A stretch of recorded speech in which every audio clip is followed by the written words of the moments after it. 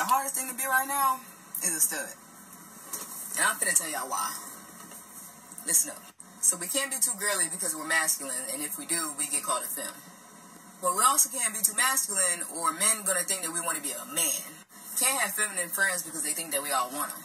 But also could barely hang with dudes because they all ended up wanting us and we don't want them. Our clothes have to fit loose, but not too loose like a dude, but not too tight like a femme, so I gotta figure out how to hem. I get called if I wear a bikini top, but I can't walk around topless because I can't do that either. You walk in a girl's bathroom, they think you're a boy. You walk in a boy's room, they look at you like you're crazy. Can't have tig old bitties or itty bitty titties or fat ass. And we don't have friends because studs don't even like each other. Can't be sassy, I get called a femme. So I'm just gonna create a sassy stud group. So if that's you, comment below. I ain't gonna lie. With this type of stuff I be seeing on the internet, I'm confused too. I remember when studs used to look like Lil Boosie and Manny Fresh. Now y'all be wearing makeup. Y'all post like get you a stud that can do both. Why are you confusing us like that? Why are you doing both? You said you wanted to cross the street. But now you talking about you want to walk on the yellow line. You walk in the middle of the street, you liable to get hit. Stud box is still box. I don't give a damn. Stud box is still box. Come on now. You committing a lot of traffic infractions.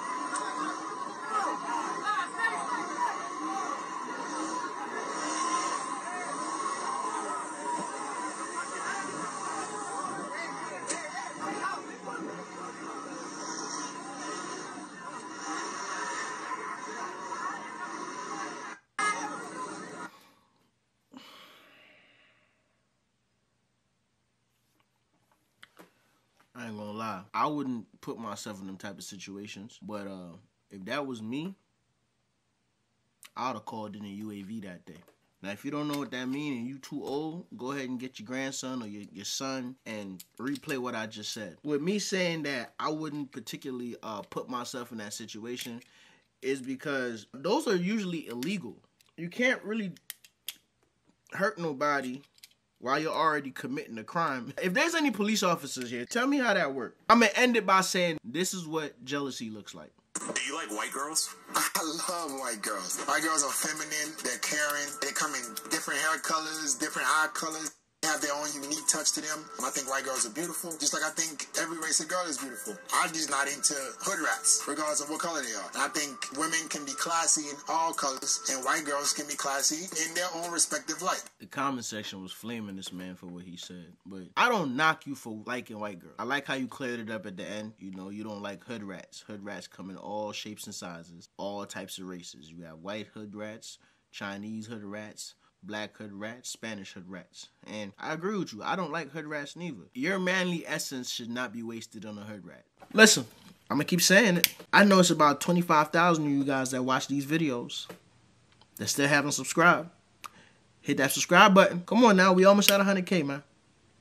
We almost at 100K. And follow me on the gram. Follow me on Instagram. The mother of my child bashed me in the back of the head with a mason jar.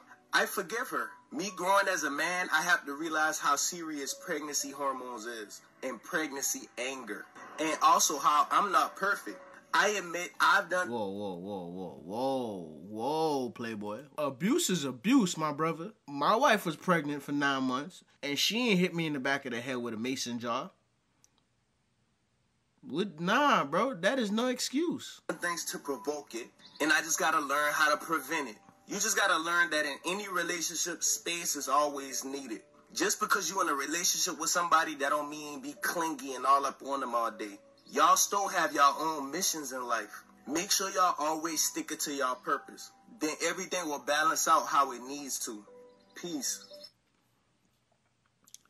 The moment you allow your woman to bash you in the head with a mason jar and not leave that situation, you basically told her future abuse is okay. Blink twice if you need help. I'm sorry, brother. I'm not following. I see the message you're trying to go with, but no, bro. No, that's not okay. Abuse is abuse. I know it's a lot of dudes out here getting beat up by their girl, but they not gonna go to the police because you grown-ass man. How you allowing your woman to beat you up? Y'all seen what happened to Johnny Depp? Here these boys go again.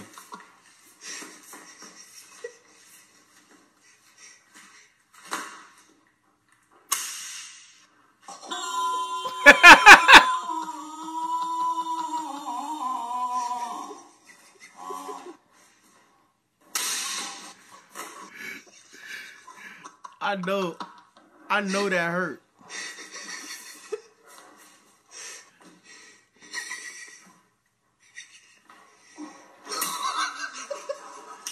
I know that hurt. He won again.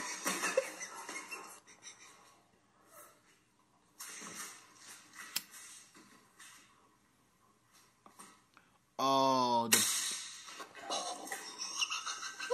the pose is crazy. The pose is crazy. Oh, my man finally won.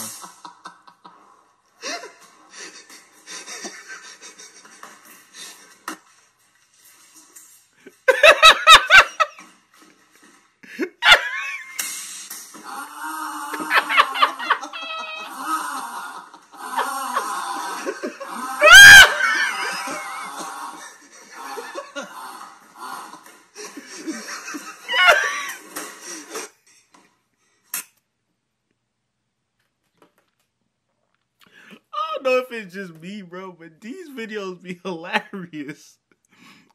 These two dudes are hilarious. Oh my god. I don't know about you guys, but I think this might be the most flattering gym set I've tried on so far, so I wanted to show you guys. It's from Owner Active, and I'm... No, she didn't. No, she did not.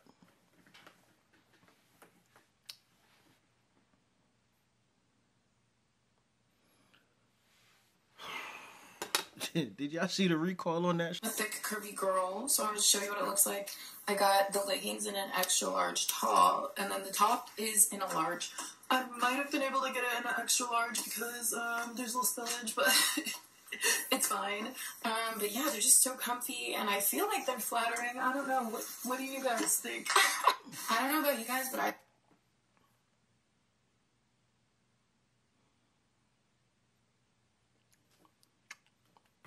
don't got no comments. Shout out to you, man. This is the truth about respect. People only disrespect people they don't fear losing, or they don't fear the consequences of disrespecting you. Meaning, if you don't stand up for yourself, or you're not in a position to walk away, people are going to consistently disrespect you because they don't need you. Facts. Think about when people are the most disrespectful. It's when they need you the least and they're the most willing to walk away. Facts. It's when the relationship went bad and they met someone different. Or they're working at this company and they just got another job and now they let everything don't care what they say to their boss.